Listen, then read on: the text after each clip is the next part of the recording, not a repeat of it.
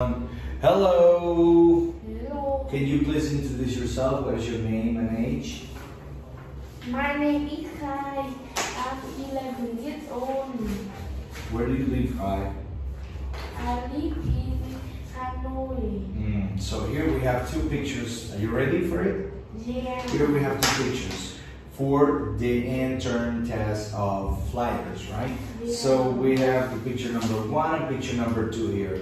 There are some differences that I want you to tell me. Can you spot the differences? In picture 1, the girl that in picture 1 there is the girl that Scissors. scissors, and in picture 2 the girl that Hair. yeah, comb, Hairbrush. hairbrush. What else can you see there? In picture 1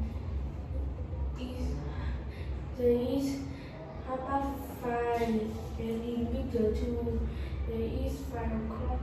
And what shape is the clock? What shape? In picture 1 there is square clock, and in picture 2 there is circle clock. Find me one more. In picture 1 there is the man that food. In picture 2 the man take juice. Alright, easy peasy for the first activity. Let's move on to the activity number 2, right? In the activity number 2, we have Robert's favorite restaurant and Sarah's favorite restaurant, right? I'm going to ask you the questions and you answer me using this information here, okay? So can you tell me what is Robert's favorite restaurant's name? Robert's favorite restaurant name is the Black Cat. Very good job. And what does Robert like eating there? Robert like eat pasta. Pasta, right? And where is this restaurant? Where is this restaurant? What is the address? Restaurant.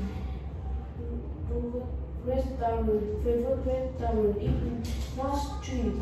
And what time does the restaurant open?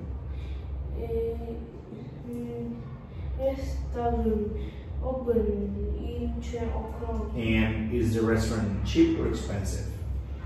Restaurant is expensive. Alright, very good job. Let's go into move on to the next exercise. And here we have a short story. The brave teacher. And Nick and Anna are in a classroom. Can you tell me what's going on here? In the class, Nick and Anna see a window, and they look a cat in a tree.